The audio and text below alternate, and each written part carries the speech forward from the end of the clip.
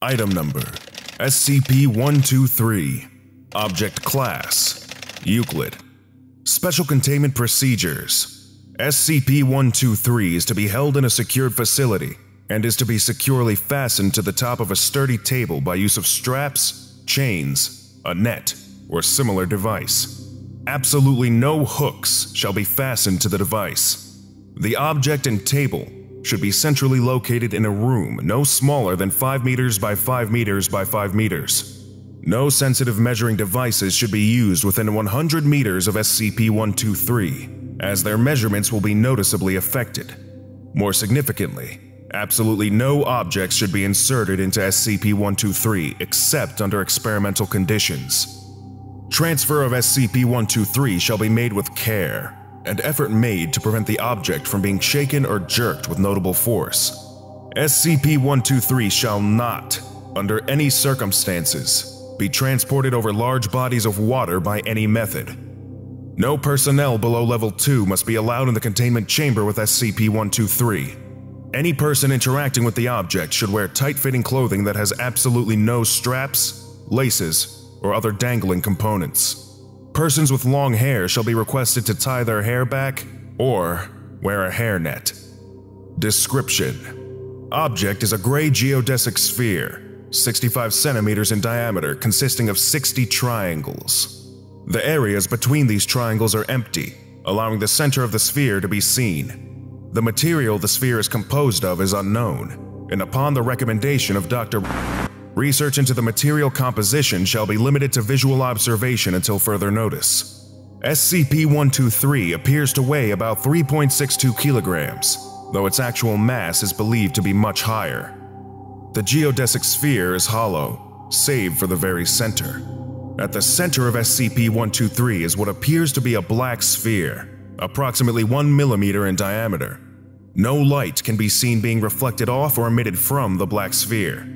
The core also appears to exhibit significant gravitational force, which massively increases within the confines of the outer geodesic sphere. This gravitational force can be measured using sensitive instruments several dozen meters away. Within approximately 3 meters, the gravitational pull is apparent to any observer, with dangling objects beginning to be pulled towards the sphere. At the surface of the outer sphere, the gravitational pull doubles the weight of any object placed onto the structure. The inner sphere's qualities are apparent when any small object is inserted within the outer sphere. Any such object quickly accelerates into the object and disappears. Any liquid poured into the object also is sucked into the central sphere. Analysis has shown that light that nears the black sphere is curved towards the center. The amount of gravity exhibited by the inner sphere at its surface suggests that its mass is approximately 1,029 kilograms. Though the obvious gravity-reducing effect within the outer sphere means that its actual mass may actually far exceed even that.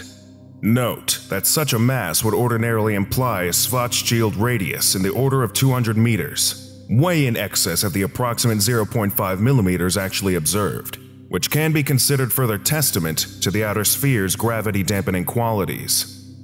Gases are affected by the gravity of SCP-123, and the atmosphere pressure at its surface has been measured at 205 kilopascals.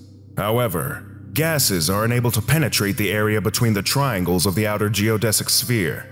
The reason for this is currently unknown, and is currently being studied. It should be noted that the outer sphere and inner sphere appear to act as one. Whenever the outer sphere is moved, the inner sphere follows. Further research is suggested into the nature of this relationship. Addendum: SCP-123-A. SCP-123 has been suggested as a disposal unit. The researcher currently in charge of SCP-123, Dr. is concerned about the structural integrity of the geodesic sphere. All requests for disposal must go through Dr. or request a formal hearing with Level 4 personnel. Until further notice, all interaction with SCP-123 is to be restricted to experimentation. Command personnel agree that further research is needed to understand the durability of the outer sphere. Item Number SCP-283 Object Class Safe Special Containment Procedures Due to the strange but harmless nature of SCP-283, it is to be kept in a secure box, against the east wall of room E107 at Site 137. Aside from that, SCP-283 can be handled by any personnel, as long as they are observed by at least a Level 3 member of staff, who is to keep watch over SCP-283 to prevent petty theft. Description: for all intents and purposes, SCP-283 is an ordinary rock, slightly mottled and worn from age and collisions, made of dark gray granite. It weighs just over 1 kilogram and is 10 centimeters in length. However, instead of following the usual route of gravity, SCP-283 is pulled in the direction of exact magnetic east. Close study reveals that SCP-283 is, in fact, falling around the Earth, as well as being affected by its odd gravitational pull. The rock was first found after investigation of poltergeist activity in Australia, reported as the phenomenon known as Min-Min lights, which are in fact known to be. According to witnesses, the rock purportedly hurtled across the plains, through the walls of a house and a car, and was eventually stopped by a mobile trailer home, where it remained lodged in the metal wall until the following morning. At first, Agent believed it to be attracted by some magnetic force, although subsequent testing has proved this false. SCP-283 is an ordinary granite cobble, apart from falling in the wrong direction. Said agent accidentally dropped SCP-283 and was forced to chase after it. The retrieval involved a minor head injury, but confirmed suspicions about its nature. Note from Dr. Wood: it has come to the attention of the higher-level personnel that someone has been stealing SCP-283 for use as a paperweight. I don't care how zen it looks. Any further misdemeanors will be dealt with severely. Item Number: SCP-385. Object Class: Safe. Special Containment Procedures: SCP-385 is locked within a standard fireproof container at Storage Site 23. Experimentation with SCP-385 requires written approval from any Level 4 researcher. After the incident outlined in Report 385-C, all further testing must take place in a facility located within 5 degrees of either of the Earth's poles. Description: SCP-385 is a waist-mounted harness, crafted from heavily antiquated leather and brass. A curled electrical cord connects a handheld push-button switch to the mechanism mounted on the front of the harness, which itself contains a superfluous set of interlocking gears and colored LED light bulbs. The harness has sustained significant impact damage. A damaged engraving on the front of the mechanism reads, "Special Edition, 3 of illegible, and illegible by the factory." Also retrieved with SCP-385 were a cardboard storage box and instruction manual. Both the box and manual feature a retro art style, reminiscent of 1950s science fiction pulp illustrations. The manual describes the harness as a personal anti-gravity field generator and contains simple illustrations in the proper use of the device. When operated according to instructions, SCP-385 does create an energy field that counteracts the influence of outside gravitational forces upon the device and an individual wearing or holding it, as well as neutralizing their inertia. Measurements of velocity and direction with high-speed video cameras tentatively indicate that inertia is neutralized relative to the Sun as the inertial frame of reference. Research to duplicate this effect is ongoing, but the mechanical components of the device appear to be non-functional. The harness will still produce the anti-gravity effect even when all mechanical components beyond the activation switch are removed. Addendum: except under strictly controlled conditions, use of this device is invariably fatal due to the speed of the Earth's rotation and revolution around the Sun. An individual removed from both the Earth's gravitational pull and momentum would either be flung into space or experience a fatal collision with an object blocking their trajectory, which will at least result in the device's deactivation to allow for retrieval. SCP-385 was recovered from the room of a 13-year-old boy shortly after what appears to be its first activation. It is unknown how many other SCP-385 mechanisms may still be at large, or how large the production run was. Interviewing the deceased boy's parents traced SCP-385 to a downtown antique toy store, where the device was purchased as a novelty. The store was found to be abandoned and had not been occupied for some time. Downtown residents do not remember the shop ever being open. Item number: SCP-512. Object Class: Safe. Special Containment Procedures. SCP-512 is held within the Site-77 Safe Object Repository.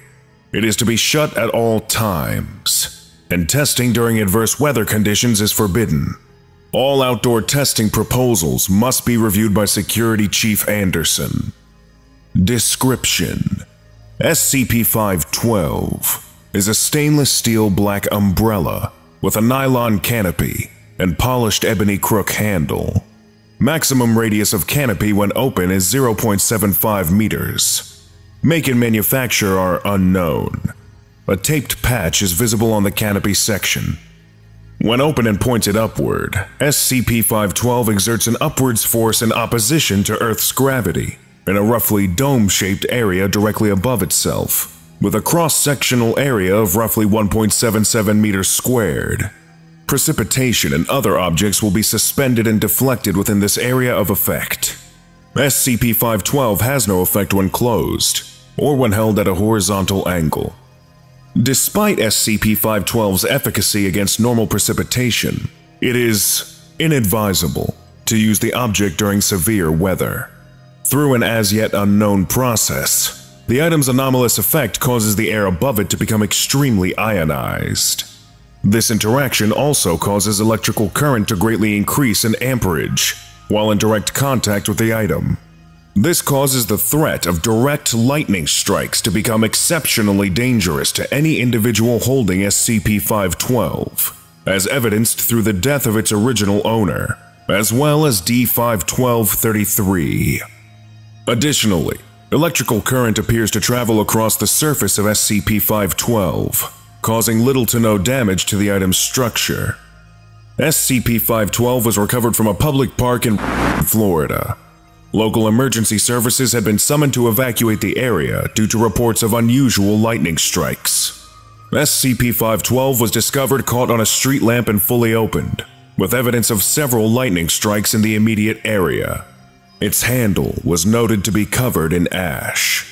Foundation personnel intervened after local newspapers began reporting on SCP-512's anomalous properties. Addendum: Testing Summary. Upon recovery, SCP-512 underwent standard testing, through which its properties were determined. A range of items were held 4 meters above SCP-512 and then dropped, after which a mechanical apparatus would open SCP-512.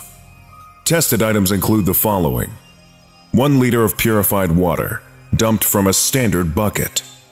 1 liter of orange juice from concentrate. Approximately 1 kilogram of loose feathers. 1 kilogram of ice cubes. The assorted contents of junior researcher Renfield's bag to lunch. A standard running shoe. A standard watermelon. SCP-1108. A 5.4 kilogram bowling ball. A 40 kilogram steel containment crate. Testing materials slowed in descent approximately 0.5 seconds after SCP-512 opened, with the larger and less solid items coming to a stop approximately 0.35 meters from SCP-512's surface. All material will remain suspended in the air, unless made to slide to one side and resume freefall. Liquids and particulate matter are weakly repelled from the center of the effect, while more solid objects can be held in place with minor adjustments to SCP-512's angle. Addendum: Experiment D512-33. Testing Item: D-Class Personnel. Testing Procedure: Object taken to Site-77 Outdoors Field for testing of the vertical distance of the anti-gravity effect. An unexpected severe storm occurred during testing, and the rain-repelled properties of SCP-512, coupled with exceptionally low pressure, caused a suction effect in the region directly above the object. SCP-512 pulled the D-Class, D512-33, holding it, upward into the air and drifted on prevailing wind currents.